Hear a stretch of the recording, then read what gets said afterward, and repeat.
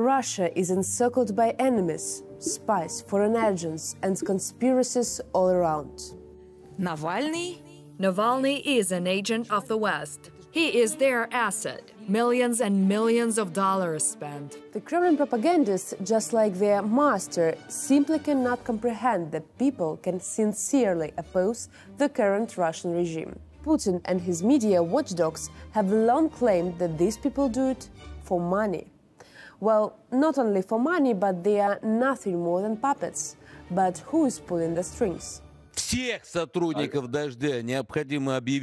and every employee of TV Rain must be declared a national traitor, and each of them must be charged with treason, every single one. They give opportunities to the yet unbeaten Ukrainian neo-Nazi scum and live off the West's funding doing their dirty work. I believe that any possessions that TV Rain employees still have in Russia must be arrested. Today we will talk about how Russian propagandists try to badmouth anyone who opposes their supreme leader Putin by claiming that these people are controlled by the evil West. Listen closely and take note. After all, according to Russian propagandists, this is all paid for by your tax money. Even this program you're watching right now. Oh, by the way, this is Fake News, the show where we combat Russian propaganda. I'm your host, Valeria Ratnikova, and before we move on, please consider giving this video a like and subscribe. Additionally, you can support us by donating to our channel. The link will be in the description. Victoria Nuland just resigned from the State Department. You might be asking yourself, why would Russians care about that? Well, the Kremlin propagandists painted her as Russia's greatest villain, although they can never make up their mind as to who is Russia's greatest villain really. But they even called Nuland a witch. Here's why. Продукт дипломата Виктории Нуланд. Ambassador Nuland's main output was Russia hate, pure and simple, as well as that the coup in Ukraine, war and destruction of the country that she was working on. Yes, unfortunately, you heard that right. Victoria Nuland is, of course, one of the main instigators of the so-called coup in Ukraine. That is what Russian propagandists, as well as Putin himself, call the revolution in Ukraine in 2014. But Nuland is not just one of the bad guys. She's the main architect of the anti-Russian sentiment in Washington. But she didn't stop there. She all but created the Russian opposition. At least, that's what the Kremlin propagandists would have you believe. She wasn't engaged in diplomacy, she was busy interfering with the internal affairs of other countries. First in our country, then in Ukraine. By and large, she became the face of the anti-Russian campaign. Many opposition politicians and independent journalists fled Russia after Putin invaded Ukraine in 2022, whereas those that didn't were imprisoned. You could probably guess how the propagandists reacted to that. Of course, they had a field day. They were ecstatically screaming that the so-called anti-Putin opposition fled to their sponsors, revealing themselves for who they truly are. So apparently running away from danger of being imprisoned or sent to the front line proves that one is a foreign spy, because who could possibly be against going to prison or dying in a criminal war? Ну, это просто удивительно. This is just shocking. Shocking how they did everything in their power, that is, fans of the West, Victoria Nuland, and all of Europe, did everything in their power to make sure that our country prevails. They took back those whom they invested copious amounts of money into, like the Navalny sect, these agents of foreign intelligence who work deep undercover. However, exile is not enough for some propagandists. Our star freak Vladimir Solovyov, an appreciator of luxury real estate in Europe, turned from ecstasy to despair. How could we have let them go? Why were the critics of the regime let out of the country? Беглые навальнисты и прочие предатели Родины, иностранные агенты. These runaway Navalnists, so-called journalists and other betrayers of the nation, I have just one question for our law enforcement agencies, or rather two. First, why have these traitors not been charged with treason yet? Second, how did all of these scumbags wind up abroad? Who made the decision to let them out of the country? Russian propagandists can't imagine sincere dissent. If you protested, you must have been paid. Who would pay you to do something like that? Of course, only the West would be so evil. The West has been dreaming of destroying Russia. That is, after investing in Russia after the Soviet Union collapsed.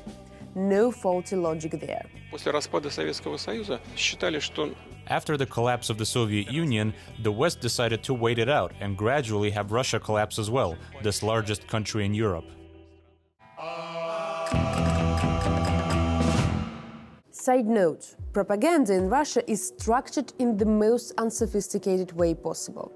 The president's administration holds regular meetings which come up with the uniform ways to lie to the Russian people. The results of these meetings are then passed down to the propagandists in the form of a handbook on what to say. If that sounds a bit too hard to believe, you should check out Medusa's investigation, which was published in 2022.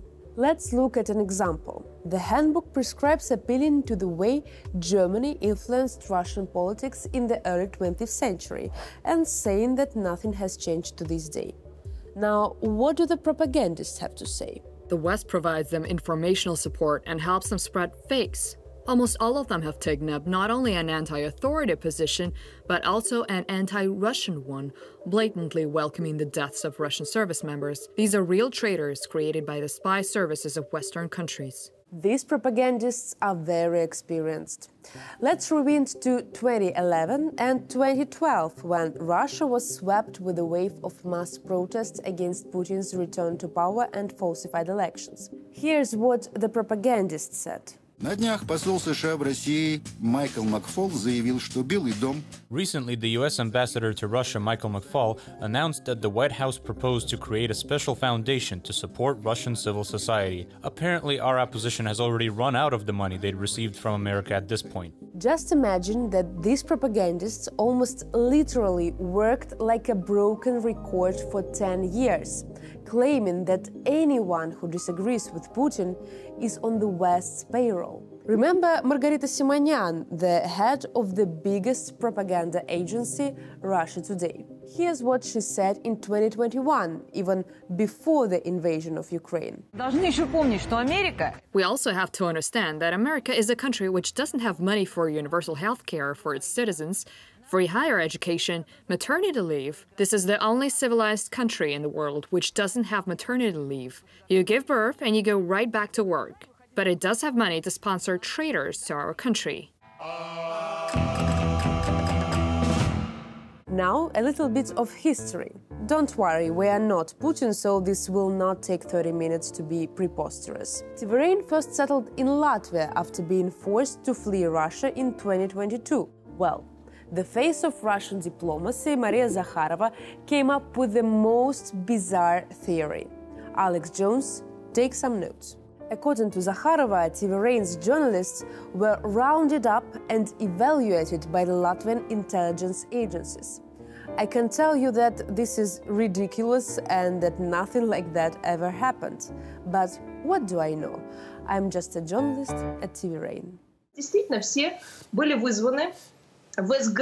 Indeed, everyone was summoned to the State Security Service, SGB, as it is called. All those customs that the Baltic states resisted in the USSR somehow were carefully preserved. The Latvian SGB summoned them all for a serious conversation. For some, it lasted from 5 to 6 hours. For some, it concluded with the signing of a cooperation agreement. That's some wild imagination. Of course, stories like that are fabricated to defame journalists who refuse to work in accordance with a handbook from the Kremlin. That is, be real journalists. This makes propagandists come up with these ridiculous conspiracy theories that real journalists are actually paid by foreign intelligence. There is a saying in Russia: if you are going to lie, lie until the end. Well, Zakharova should have consulted that saying, because she really didn't drive her point home. I wasn't informed of this by some, secret service or special reports. The entirety of Latvia already knows about this. Truly, this is the hottest news in all of Latvia. Well, that should do it for today, but please let us know in the comments if you would like to see a part 2 of this video, where we'll look at how Russian propagandists target us, the journalists that were forced to flee the country. My name is Valeria Ratnikova, and this was an episode of Fake News, the show where we disprove Russian propaganda. I will see you next time for more insanity.